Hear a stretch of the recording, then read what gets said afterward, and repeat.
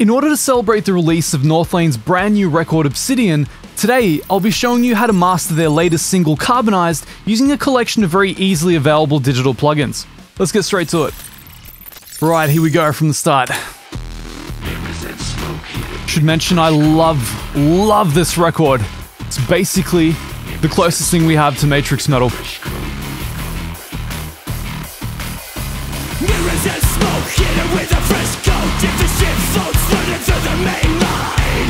Sugar sweet with Right, so that's Nolly's raw mix. Basically very round, very thick. So our goal as mastering engineers is of course to funnel things more up into the upper mid-range, up into the highs, increase the total harmonic distortion in a euphonic way, and get a little bit more excitement so this can transport across to a wider array of speaker systems. We're of course going to do this using the usual array of tools, beginning with my favorite EQ for boosting, the Ivory M2 based on a Maselec MEA2, I believe this is an acoustical audio plugin. So first thing we do is turn the pre on, kind of gives it a little bit of saturation, kind of zings up the top end. Not a massive difference, but it kind of has the perceptible effect of kind of filtering out the sub-lows and making the highs a little bit more sparkly. We're of course going to aid this by setting the highest band to a shelf and then boosting the top end.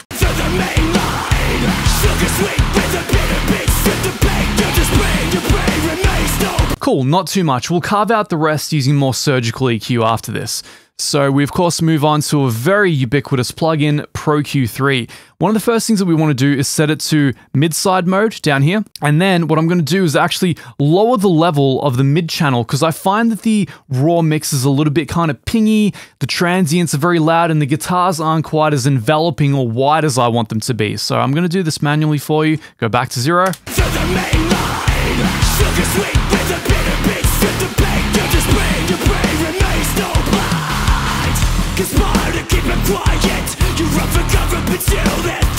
About a 0.26 dB cut of the middle channel. Now you don't want to go too far with this, otherwise you'll lose the lead vocal, always a danger when it comes to things like this. Now, it's very round sounding, it's very subby. One of the first things that I look to do is to make sure the sub-low band is controlled. Luckily I have a subwoofer to let me know what's going on down there. Now very easily preset here. In this case, I've got a high-pass filter at 23.695 Hz, 18 dB per octave. You can of course set it to something like 12 dB per octave and then set it lower because the actual filter reaches up higher. But in my case, I do tend to like the 18 dB per octave. So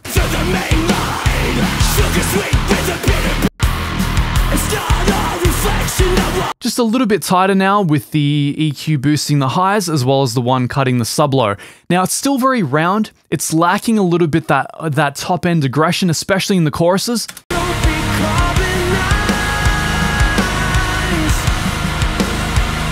It doesn't quite bring across all that energy that I want. I can hear the synth layers in the back and I can hear the guitars, they're there, but they're not quite in my face. So one thing I want to do is I want to boost the upper mids, but in the side channel only.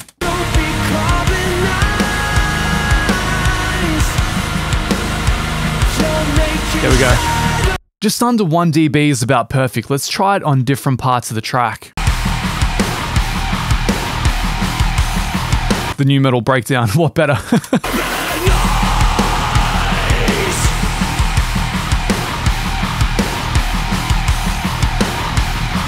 Alright, without any processing.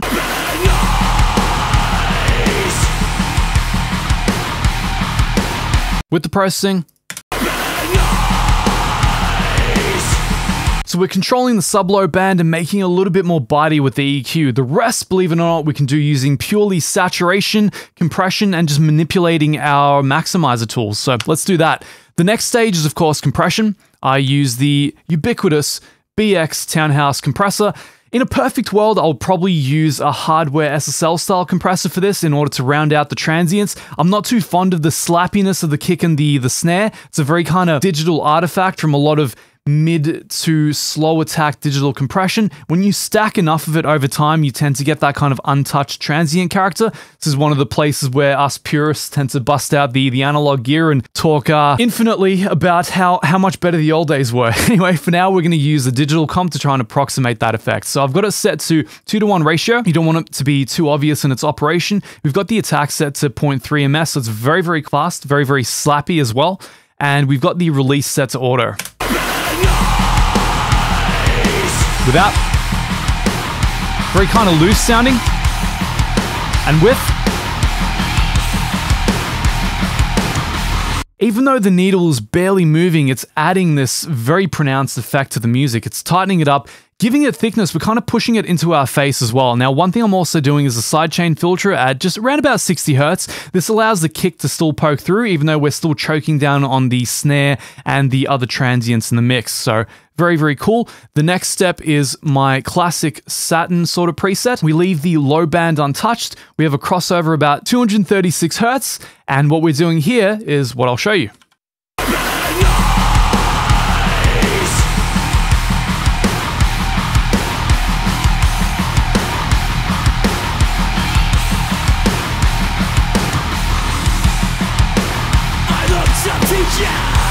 So you can hear it getting thicker and warmer as I jog up the drive. The drive is just parallel, well, right now it's not parallel, right now it's serial saturating everything in the low mid band and above. I like doing this because it maintains the clarity in the lows, but it gives that excitement to the mids and highs, which is something that you generally want in mastering. So what we're going to do now is pull it down, set it into parallel. So we're going to jog it and combine it with the serial signal. That way we're going to get the enhancement effects in the mids without choking all the transients out of it.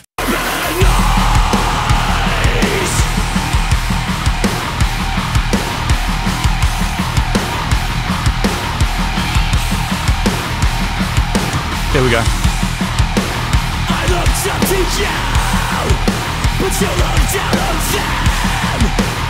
So you can immediately hear it gets thicker. The low mid band gets somehow fuller and more analog. This is, after all, the effect that you would get from running it through transformer heavy analog gear. This is something that we're adding in artificially after the fact, because of course digital processors are far more clean than the analog equivalents would be. So Saturn is really good for adding some of that stuff back in. Now that that's added back in, we can get to the leveling and volume portion of the video. Now we're going to do this on the final chorus for the simple reason that the chorus is when all the layers hit together. It is the penultimate, the densest part of the song, and it's where I want to set the level barometer for. So we're going to jump to our first limiter. It's going to be the flatline limiter by Submission Audio. Let's dial it in.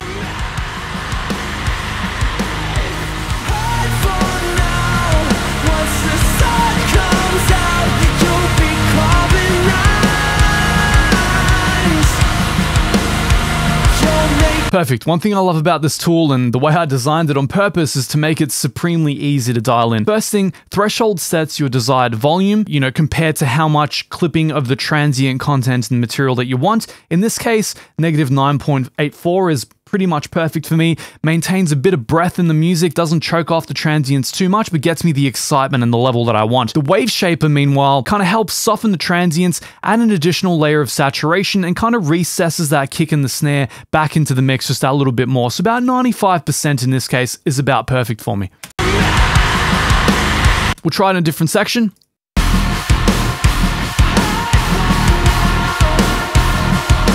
Starting to sound proper now. It's starting to sound closer to the actual record, which is where you want it to go as a mastering engineer, obviously. It's got the more exciting top end, really nice and glassy, and the guitars are more bitey, but it's still got that roundness that Nolly intended for the mix. Pretty much the ideal circumstance for me as a mastering engineer. Now, one thing I'm going to do is run it into a second maximizer, something to add in like a tertiary layer of saturation, as well as kind of adding its own flavor to the experience and getting us around about a dB of extra level. So that is, of course, the L2 limiter. I almost always run this in the all-round style. One thing that I want to do is jog the attack back, and I do want to tweak the release. Oh, it's actually pre-tweaked for me. That's great. Normally it defaults at about 4 to 500, I believe. I want to drag it all the way back down to about 132, so it's nice and snappy. But what I'll do is I'll actually dial these controls while we listen to the music so you can actually tell what's going on.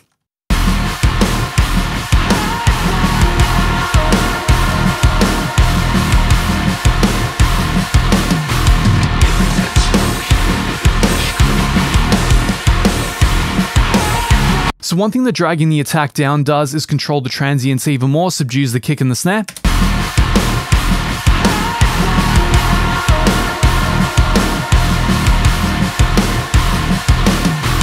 Same effect on the transient stereo interleaving control here. Basically, the more connected the two channels are, the more intact your transients become. But the less you interleave them, the more you disconnect the two channels from each other, the more diffuse the transients become, which in this case is absolutely perfect because I still think the kick and the snare are quite pingy and I want the guitars to be really enveloping and nice and analog on this one. So I actually drop that back down, help diffuse the center image, and it kind of gives us more of that surreal wide stereo effect.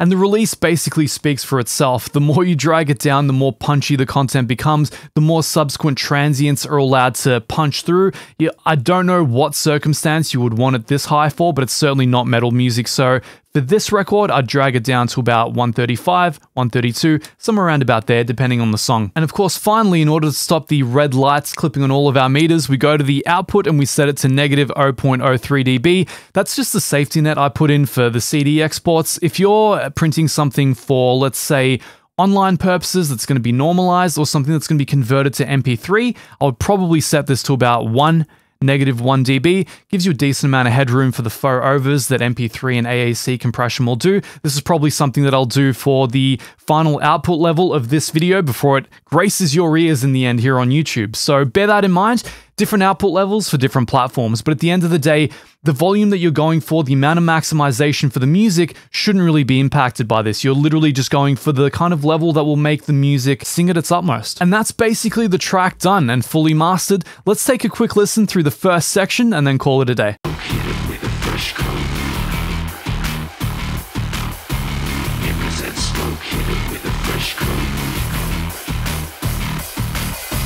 Mirrors and smoke, hit it with a fresh coat. If the shit floats, flooded through the main line.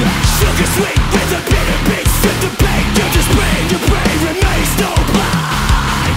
Conspire to keep it quiet.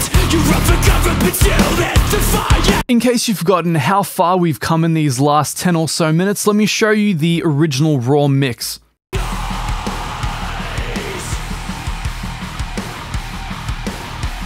With the mastering chain.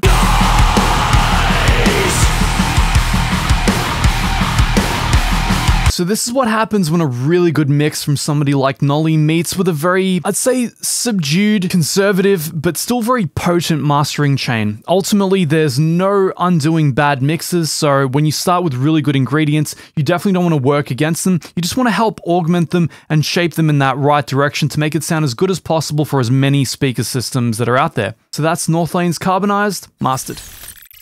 Well, I hope you enjoyed that as much as I did. Northlane's new record is filled with bangers like Carbonized. Consider clicking up here or down here for more audio engineering tutorials, and of course check the links in the description down below for a copy of Flatline as well as my old classic mixing text, the Systematic Mixing Guide. Subscribe for more content in the future, and until next time, I'll see you all later.